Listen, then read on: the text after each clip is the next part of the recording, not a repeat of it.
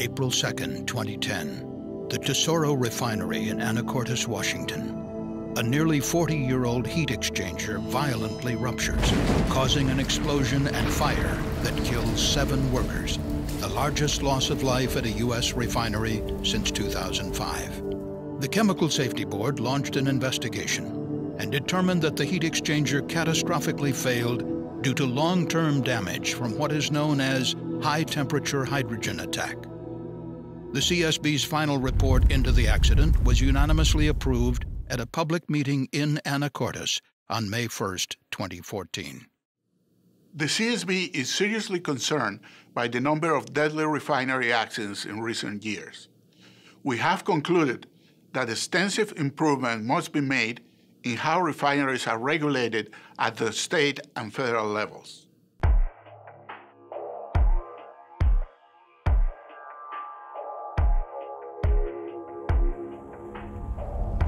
The Tesoro refinery in Anacortes is an 800-acre facility located approximately 70 miles northwest of Seattle. The refinery produces a variety of products, including gasoline, diesel, jet fuel, and asphalt. Within the refinery's naphtha hydrotreater unit, raw naphtha, a light component of crude oil, is treated to remove nitrogen, sulfur, and oxygen impurities. Before entering the unit's reactor, the raw naphtha and hydrogen are preheated inside pressure vessels called heat exchangers. The unit contains 2 banks of 3 heat exchangers supported by a 3-level steel structure. Each heat exchanger consists of a bundle of tubes inside a steel shell. Hot fluid exiting the reactor flows through the heat exchanger shell, while cool fluid headed for the reactor flows inside the tubes. Heat is exchanged through the walls of the tubes. Every 6 months, the heat exchangers are taken offline to be cleaned because of fouling, a common occurrence when operating heat exchangers in this type of service. As the raw naphtha is heated, a scale-like material forms and deposits onto the inside of the tubes, hindering the transfer of heat in the exchangers. On March 28, 2010, 1 bank of heat exchangers was taken offline and disassembled for cleaning, while the other bank remained in service. This allowed the unit to continue to operate. By mid-afternoon on April 1st, the cleaning was complete and operators initiated the startup of the offline bank of heat exchangers. The procedure required an inside board operator monitoring the control console and 1 outside operator opening and closing large manually operated valves. But the heat exchangers had a history of developing leaks during startup, something that refinery personnel had come to see as normal. Additional operators from other nearby units were called upon to assist with the startup, including mitigation of potential leaks. By 10:30 p.m., the outside operator was joined by 6 workers from other units within the refinery. The 7 workers were located around the heat exchangers, where startup activities continued past midnight. But unknown to the workers, the steel shells of the middle vessels in both banks of heat exchangers had been severely weakened due to cracking caused by high-temperature hydrogen attack. This occurs when tiny hydrogen atoms diffuse into steel at a high temperature, then react with carbon in the steel to form methane gas. The larger methane molecules, unable to diffuse out of the steel, accumulate, stressing the steel and over time causing fissures. In both of the middle heat exchangers, the fissures grew and connected to form large internal cracks. One such crack was 48 inches long and extended more than 1/3 of the way through the vessel's 1-inch thick shell. Shortly after midnight, the temperature of the fluid exiting the tubes of the online bank of exchangers increased about 75 degrees over the span of 3 minutes, a temperature increase that was typical and observed in previous startups.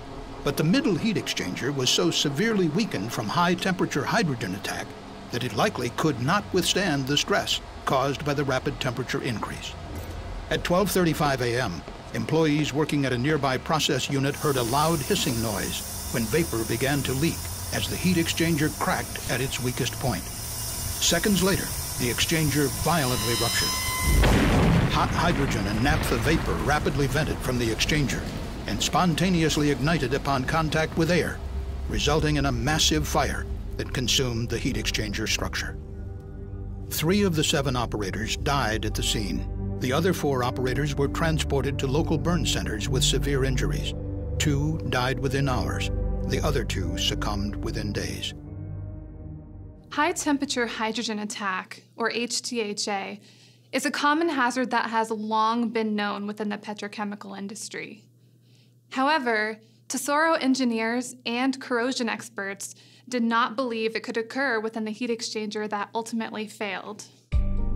The CSB learned that, like other companies, Tesoro relied on data published by the American Petroleum Institute called the Nelson curves to predict the susceptibility of the carbon steel heat exchangers to HTHA damage.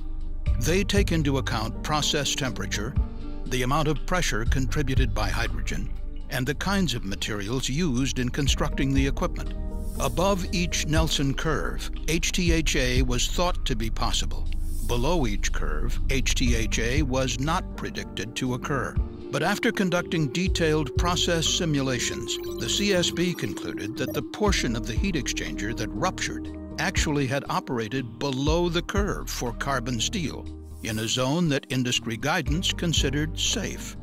And the CSB has learned of at least 8 other refinery accidents where HTHA reportedly occurred below the carbon steel Nelson curve.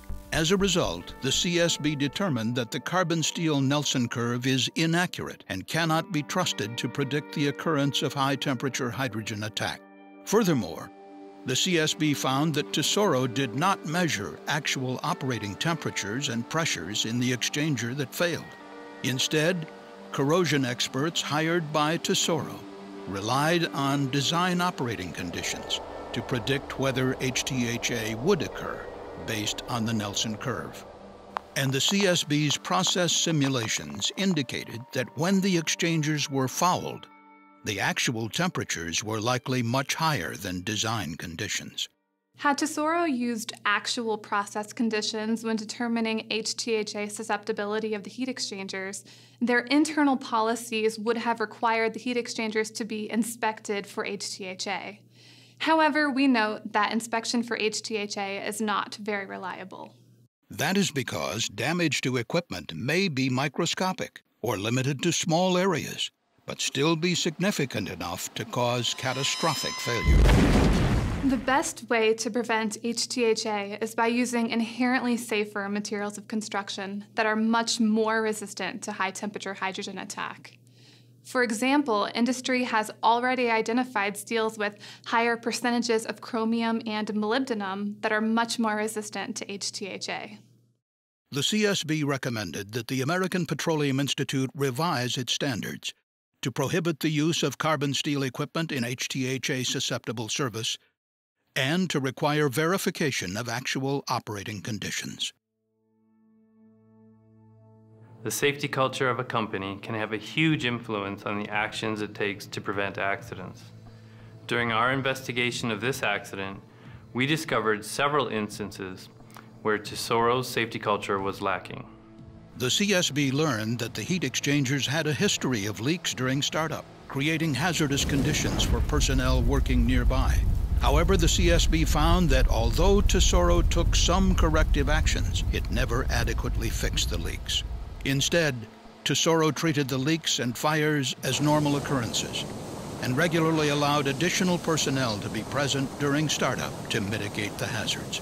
On the night of the incident, 2 more leaks were reported during the exchanger startup. And the CSB found that the complexity of the startup procedure typically required more than just the one outside operator. Yet operating procedures were not updated to account for the role of additional personnel during the hazardous non-routine work. These additional operators were exposed to a serious risk. 7 workers, including 5 additional operators from other refinery units, were supporting the startup of the heat exchangers on the night of April 2nd, 2010. All were fatally injured. The CSB found that if Tesoro had a strong safety culture, it would have addressed the ongoing leaks and defined a reasonable number of essential personnel for the startup activity. Had Tesoro done these things, we concluded that fewer workers would have been present on the night of the accident, and lives would have been spared. The CSB recommended that Tesoro implement a process safety culture program that would assess and continually improve safety at the Anacortes refinery. Our Tesoro findings are all too similar to those of other CSB refinery investigations. The CSB has found these similarities include weaknesses in industry standards for safeguarding equipment, a deficient refinery safety culture, and a regulatory system in need of reform.